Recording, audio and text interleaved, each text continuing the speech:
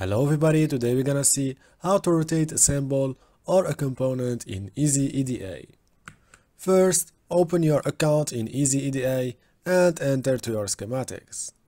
After that, click on the component or the symbol you want to rotate and press space to rotate it by 90 degrees.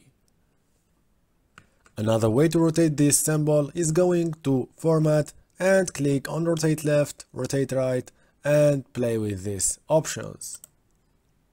Now to rotate a component on PCB, please open the PCB file and click on this component you want to rotate. After that, to rotate this component, press space for first method of rotation.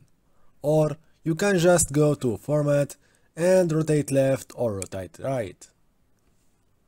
The last way to rotate this component is by going to this field at the side of the screen and enter the rotation value.